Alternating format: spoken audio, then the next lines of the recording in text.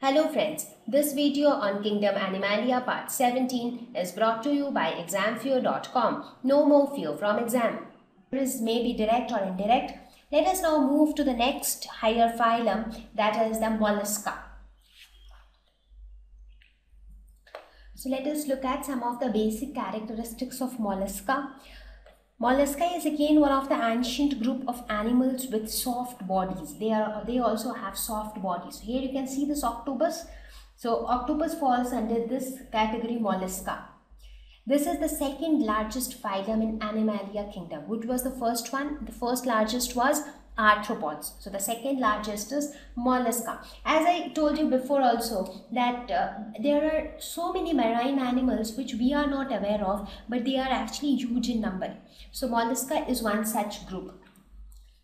They have complex body differentiation. Body is bilaterally symmetrical, triploblastic with ectoderm, endoderm, mesoderm, germ layers. Reduced coelomic cavity, that is they are coelomates, so they have a true coelom present.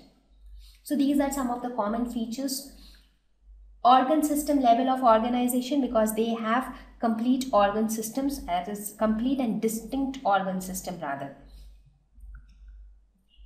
Their body is less segmented and soft. So as I said, they are soft bodied and segmentation is not that noticeable. Like how it was for annelids and arthropods, not that much of segmentation is there. In some of the mollusks, some segmentation is seen, but it is not very remarkable or very noticeable. However, the body is covered by calcareous shell. So the covering, the outer surface of the body is covered by calcareous cell. Now, the body can be divided in three parts distinctly, that is head, foot and hump. So, body can be divided distinctly into three parts. What are those three parts? Head, foot and hump. So, foot is muscular and it helps in movement. Head will consist of all the sensory organs. And hump is the portion which connects the head and the foot. So we will actually see it in a picture. Talking about their mode of nutrition, they can be free living or parasitic. They can be terrestrial as well as aquatic. However, most of them are aquatic. They are mobile and their mobility is because of the presence of the muscular foot. So let us look at the structure of Mollusca. So this is how the structure of a Mollusca looks like. So here let us look at the different parts of a mollusk. So here what you are seeing is the real picture of a mollusk, and this is how it looks like. So it looks so strange, right, that an animal looks somewhat like this, but that is the truth. So here this portion is head. So this is the head, and inside the head you see there is some structure at the center. So that is the mouth. Now here at the other end you have anus, which helps in egestion. Here you see some structures are present on both sides. These are nothing but the gills, which helps in respiration.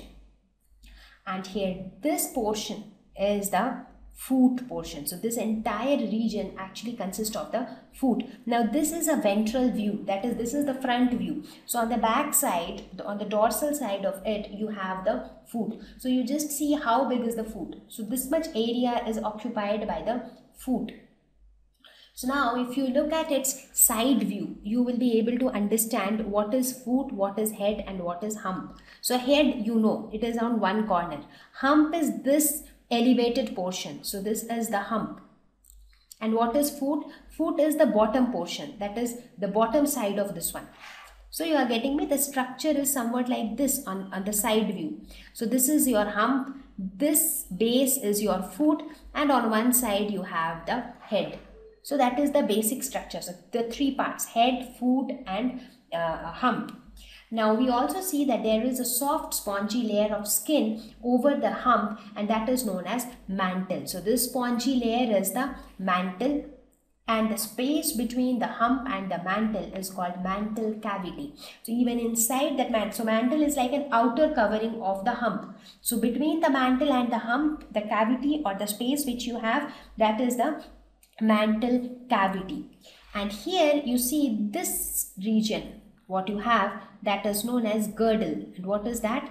This is nothing but used for defense. Just now I was telling, right, it is covered with a calcareous shell. So this is the shell I was talking about, which ensures protection to the internal organ of the mollusk. So this mollusk which is being displayed in this picture is a chiton. So these are the basic structures of a mollusca. So now let us look at the different examples of mollusks. Chiton is an example. So here you see, if you look at this kind of a view, so this is your girdle, this outside portion or the calcareous cell, and the center portion which you see, it is the hump. From top it is the hump, but on its bottom side is the foot. Octopus, that is another example. Pila, Unio, these are all examples. So here also you can see the calcareous cell. Right? So even though their external structure looks so different, but basically their characteristics are all the same. So let us talk about the organ systems of mollusks. What are the different organ systems and how do they behave and function?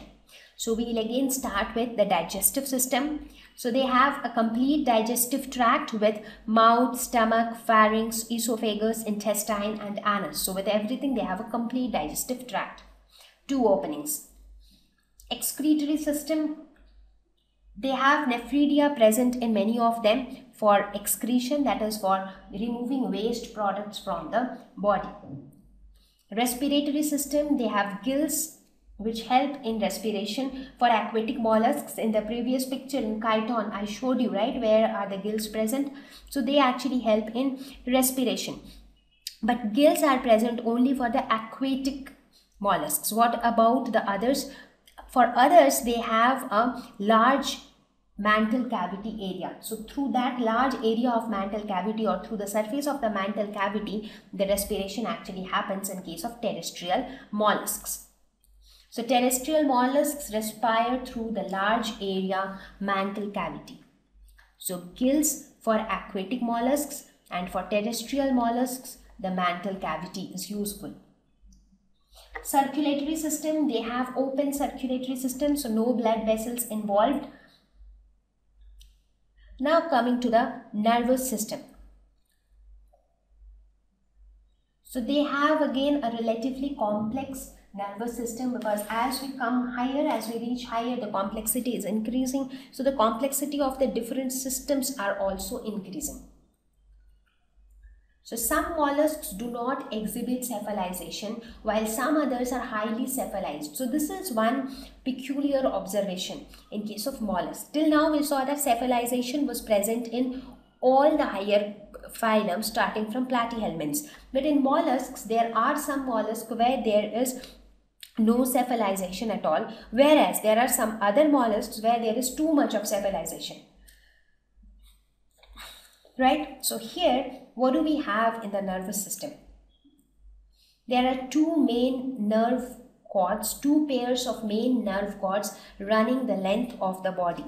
So if you make a rough diagram of the nervous system, it would be somewhat like this.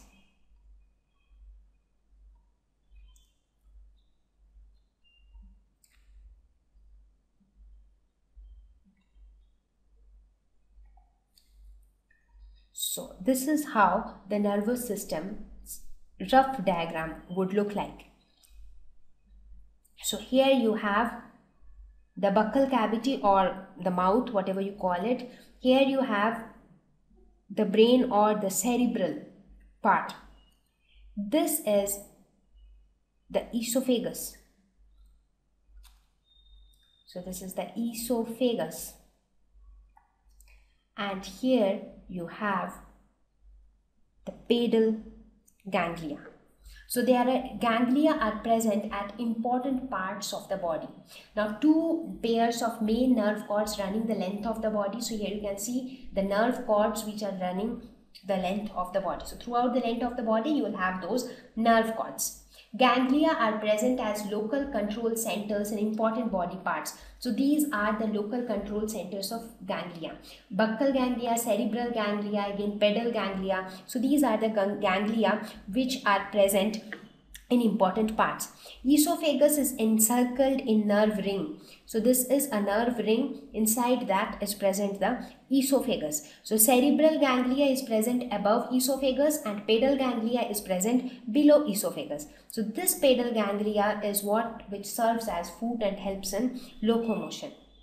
Specialized sensory organs or receptors are also present. Many of them have eyes as photoreceptors. As you can see in case of the octopus, they have eyes as for their visibility. Sensor containing tentacles present to detect chemicals, vibrations and touch. So tentacles are also visible in case of octopus. So they are sensitive to touch, chemicals and vibrations. So these are some of the specialized sensory organs present in the mollusks.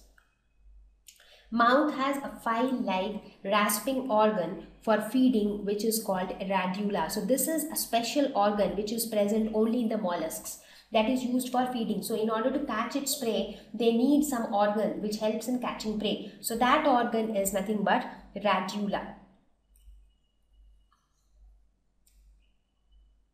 So let us now look at the reproduction. How do they reproduce? So sexual reproduction. Sexes are again separate. They are mostly oviparous, that is they lay eggs. Indirect development, that is a larval stage is involved. So when the fertilization happens, the zygote develops and they grow into a larva, which is an intermediate state, and that larva then later grows up to become a mature adult. Thank you. Please visit www.examfear.com to watch more videos, attempt free online test, get free study material, find tutors and mentors. Thank you once again.